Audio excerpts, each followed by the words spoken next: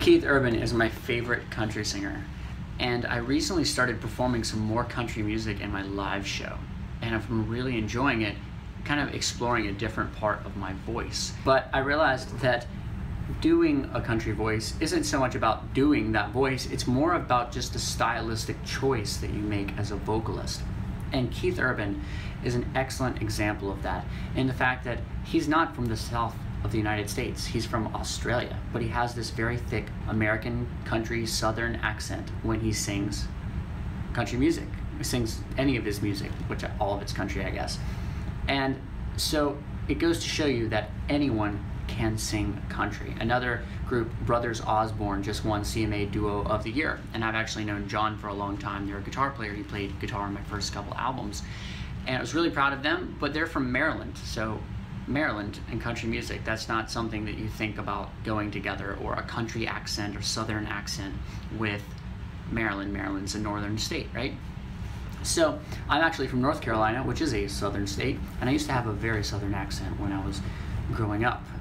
I just kind of lost it a bit when I was traveling, but I brought it back to some music, and I want to help you guys discover your own country voice because it might be really beautiful. We're gonna stick with Keith Urban's song "Stupid Boy"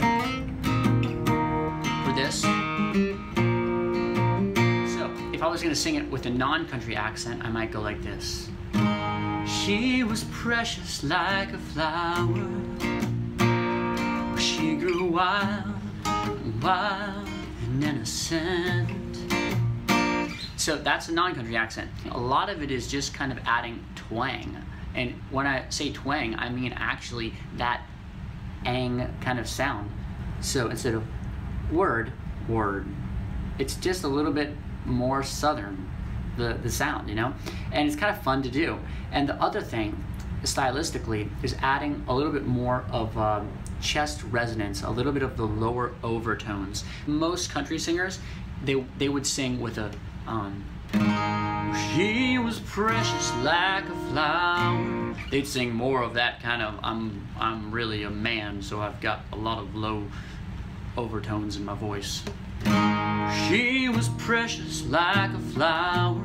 You could do it like that. She was wild, wild and innocent. That's even a little bit more than Keith Urban in country. But Keith Urban, we go. She was precious like a flower. She was wild, wild and innocent. Perfect prayer in a desperate hour. She was everything beautiful and different. Now the chorus goes up to a G over middle C, which is a pretty kind of high voice note for the average guy. It's a note that's a little bit of, actually it's kind of a treble note for a lot of guys. So let's go over that and some different things that we can do in order to build up the ability to sing that note. Stupid boy, you can't fence that in, you stupid boy. It's like holding back the wind. Left her heart and soul right in your hands. Stole her every dream and you crushed her plans. She never even knew she had the choice. That's what happens when the only voice she hears is telling her she can't. You stupid boy. Alright, so the highest note is there. That's what happens when. That's the G right there, okay? So that's the most difficult note. There's a couple things that we can do. The problem with actually singing a lot higher for a lot of country music is getting in those low overtones. When you start going higher, it's hard to pull up those low overtones and also blend into head resonance, because those overtones kind of fall away in head resonance. If you listen to Led Zeppelin singing, you'll notice he doesn't have a lot of low overtones in his voice. That's because he's singing a lot of higher stuff and all in head resonance. Like, been a long time since I rock and roll. Been a long time since I hit the show. You know, that's a B, so that's like really high notes for guys. It's actually really easy to do. Sing, you just have to sing it in head resonance. And then you can add in a little bit of that extra power. But anyway, we'll get into that in other videos. So right now we're sticking on the country music. She left her heart and soul right in your hands. You stole her every dream and you crushed her plans.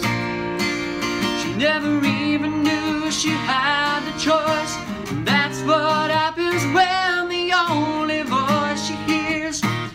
I open up my throat a little bit for that that note, that high G, just to I kind of think wide and open when I'm doing that. And the other thing is, in order to keep those low overtones into that note, because it is a little bit of a higher note, I add a little bit of like a nasal resonance sound to it. So you'll notice it goes just a little bit more nasally for that portion. So one more time. Oh, and one more thing. I also breathe right before I do the high note. So I give myself a nice relaxing breath right before I go into the high note, and that makes it easier instead of trying to carry it all the way through. So watch this. Left her heart and soul right in your hands. Stole her every dream and you crushed her plans. Here we go. She never even knew she had the choice, and that's what happens when the only voice she hears is telling her she can't. Sorry, I wasn't sure what note I was going to there. So in order to learn to sing these songs, I'll often do the songs higher than the actual original versions and approach them from different places, okay? Because you'll realize that you find different spots in your voice and ways of approaching the note by doing this. So now we're singing an A on the highest note, which is a pretty tough note for guys. But you'll notice my voice changes as I do this, and it has to. Certain overtones start to fall out, all right? That's why in country music, there aren't a lot of A's and a lot of this higher register stuff. Just only Rascal Flatts really does that, and that guy's got a very thin voice because they like to keep the lower overtones within country music. Never even knew she had the choice, and that's what happens when the only voice she hears is telling her she can't. She never even knew she had the choice. That's what happens when the only voice she hears is telling her she can't.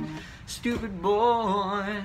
Now we're gonna drop it down half a tone lower than the original Keith Urban version. All right, so let's do it all these different keys, because it's really good because you find these places in your voice and these and you also discover what key is best for you to sing it in, because everyone is different. She never even knew she had the choice, and that's what happens when the only voice she hears is telling her she can't. Hope this helps you guys out. Talk to you soon. Please leave me a comment or something. Just say hello. Leave me a comment. Love you guys.